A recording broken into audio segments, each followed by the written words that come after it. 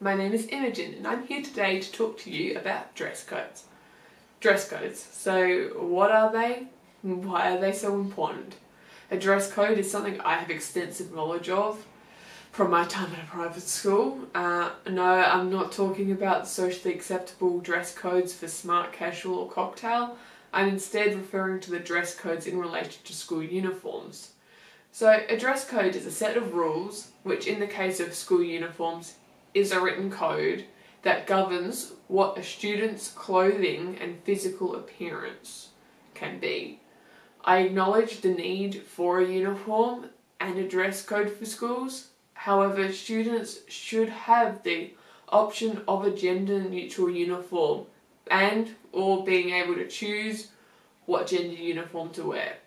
Currently in Western Australia, public schools, as of January 1st, 2018, have been legally required to provide a gender-neutral option to students, which is generally the option to wear shorts or pants.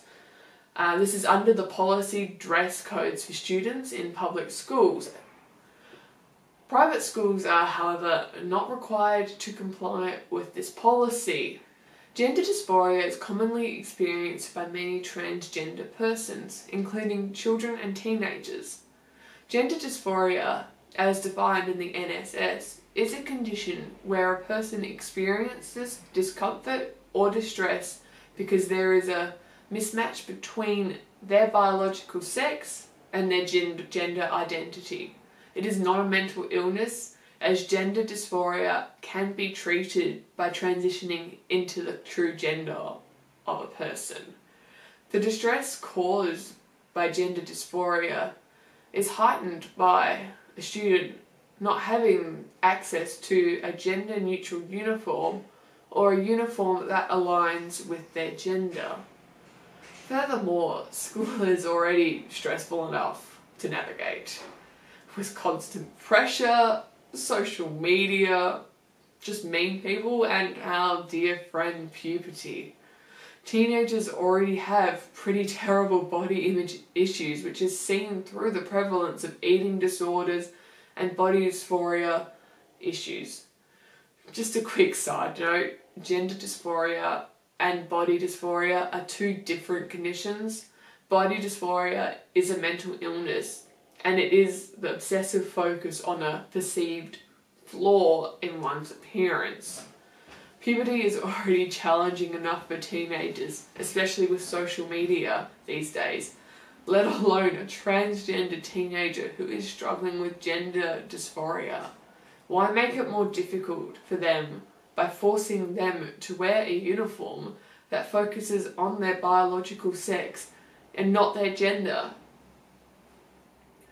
So Eric Lai is a transgender boy. He went to school in Victoria and was forced to wear a skirt as part of the uniform. They would not allow him to wear pants as a gender-neutral alternative and forced him to conform to their standards. He would go home and cry before and after going to school. At his next school, where he informed the teachers that he was transgender, and he was still forced to wear a skirt. A school that has successfully implemented a change to their dress code is Brighton College in England. It's a school for boys and girls aged 11 to 18. It now gives all students the option of wearing a skirt and a blouse, or the option of trousers and a shirt, regardless of gender.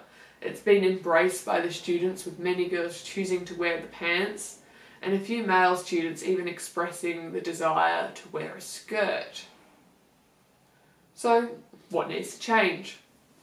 As mentioned earlier, public schools are required to provide a gender-neutral uniform option to their students, whereas private schools are not required. For private schools, it's actually up to the school's council to decide. The first step that schools need to take to provide this is to provide this option, aka private schools need to allow their students the option to wear shorts or pants. Currently in Perth, Guildford Grammar, Wesley College, All Saints College, Sacred Heart and Kingsway Christian College allow their female students to wear pants. or shorts, with the same option being given to their male students.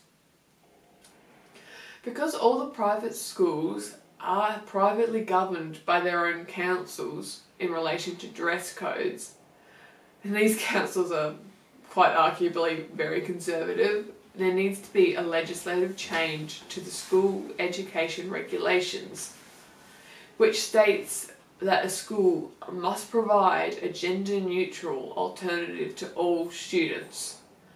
Both public and private schools do not allow transgender kids to wear the uniform aligning with their gender, and instead force them to wear the uniform of their biological sex. It can be noted that there are possible routes for a student to apply to wear their choice of a uniform through an application to the principal and the school board, but the school board is able to reject this application.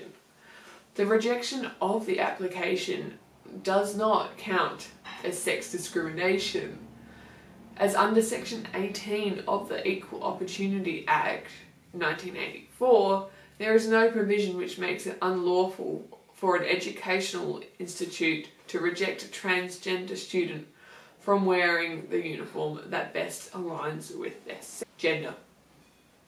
Therefore, there needs to be a legislative change to this, which can allow schools to stop discriminating against transgender students. However, I do believe the first step is to require all schools to provide a gender-neutral alternative to their students as soon as possible, because at least it's a step in the right direction, and it will help to pave the way for this future change. So, what can you do to help? How you can help make this change? Well, first of all, I recommend sending letters to the Education Minister, which in Western Australia's case is Sue Ellery. I have left a link in the description box to her contact details. This approach was previously successful in regards to the amendment to the dress codes for students in public schools policy, which required public schools to provide a gender-neutral alternative to their uniform. Secondly, you can share this video to your social media circle to help spread awareness by clicking the button below. I've also created a petition to which the info is in the description box below. I would also love to hear your stories in the comments below, or post under #dresscollared, which I will be monitoring and possibly sharing some stories in the future. So let's help change uniforms together.